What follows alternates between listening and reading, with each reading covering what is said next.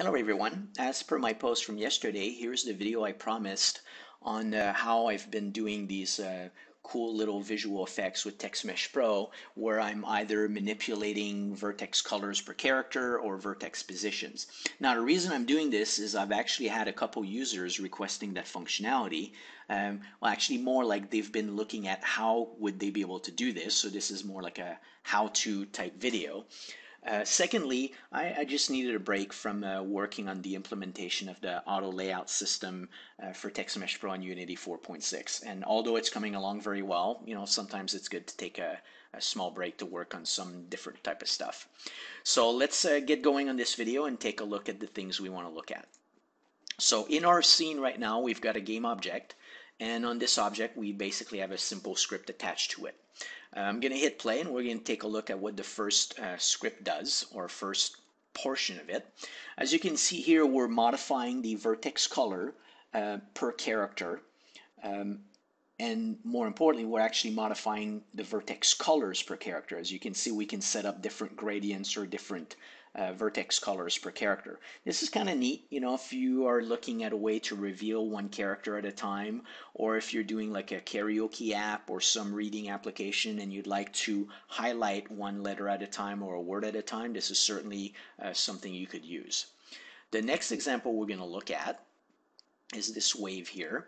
Now this one, instead of modifying vertex colors, we're actually modifying the vertex positions, or actually applying an offset on each letter based on some animation curve, as you can see here with my cursor. We can control obviously the speed and so on and so forth. So this is another cool little example. Now the next one we're going to look at is this jitter effect, which doesn't jitter, but hey, it's a different one. So in this case here, you can see that we're applying some kind of a rotation on each of the characters based on some pivot point, and they're all going at different rates, and they all have like a different range of motion. So it makes, for a pretty cool example. So let's take a look at how this is actually done.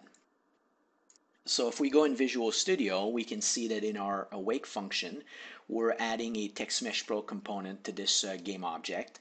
We're setting the text on the TextMesh Pro object based on this string up here. We're enabling word wrapping, setting up a color gradient, enabling vertex color gradient.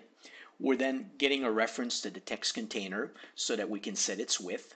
And then we're going to force a mesh update. Now, why are we forcing a mesh update, and what does force mesh update do? Well, TextMesh Pro generates or processes the mesh once per frame if needed, just before Unity renders the frame.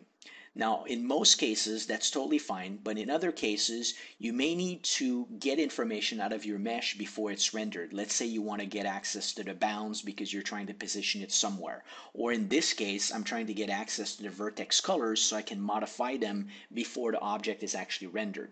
So in this case, we're saying, hey, render it right now so that just right after I can get information out of it and manipulate it further. Okay, so that's basically what force mesh update does. From there, we look at our start function, and based on the selection we've made, we're going to call different coroutines.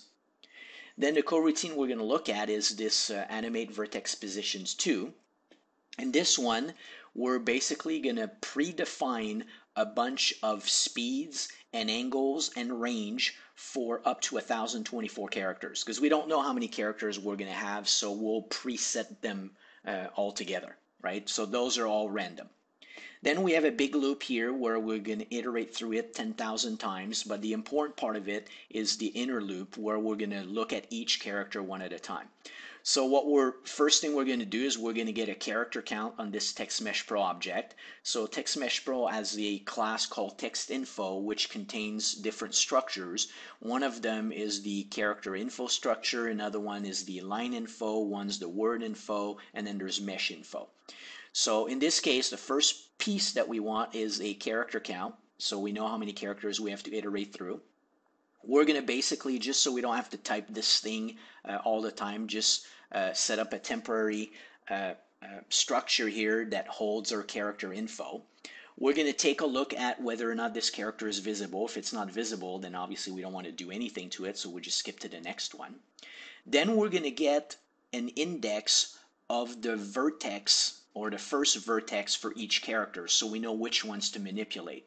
Okay, then we need to calculate or figure out where the middle top line is for each character.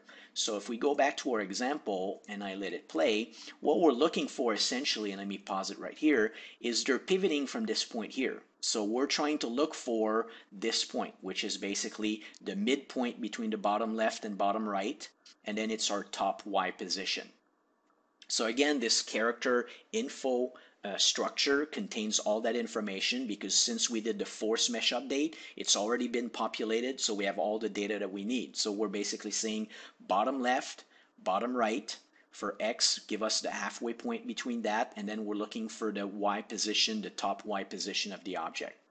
Now, in order to do our matrix operation, we needed that point so we can offset the mesh so we can set up literally a pivot point up here. So now we know where the midpoint is. We'll apply the offset. Then we're going to compute our angle of the rotation. We're going to basically set up our matrix, transform, rotate, and scale. In this case, we're only rotating, so we only care about the angle, but we set that up. Then we're going to apply or perform the operation on the vertices of that letter.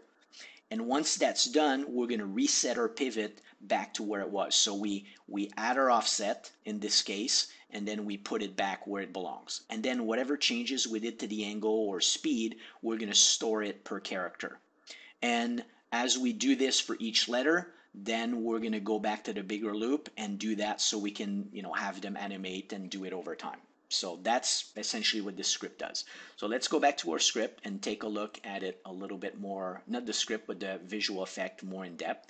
So as you can see, they're all dangling and doing their stuff, but some cool things are, I can basically erase this and say, this is another example. If I can spell the word right. So as you can see, while it's running, I can add text, I can change it. I could have another script like a counter or something on screen where the text is updated every frame and it would still do what we expect it to do. So let me hit undo so we go back to our normal string here. Like I can cancel the vertex color gradient. I can change the alignment, right, center, and left. So we have full control over that. But let's take a look at something else. Right now this is kind of cool, right? Because they're dangling from here, but it might be cooler if we had a different font to play with. So I went on the internet and found this other font called Hanged Letters. And in this case, that's what the TTF looks like, minus the gradient and all the rest of the stuff, but they all have this little dangling thing.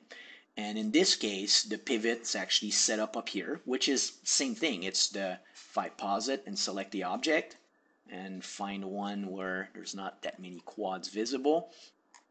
So if we look here, again, bottom left, bottom right, top point here, that's where we set up our pivot, and it looks really cool. So if you look at the text, we have like a small bevel applied to it with sort of a wood texture on each character. All right, so let me unpause it and make the mesh go away so we don't see it. And here we have it. So it's kind of a cool, silly example of things we can do with text and TextMesh Pro and with the script and manipulating those vertex colors or vertex positions each frame. So hopefully this was interesting to you. Should you have any comments or questions, please feel free to post. Thank you again for watching.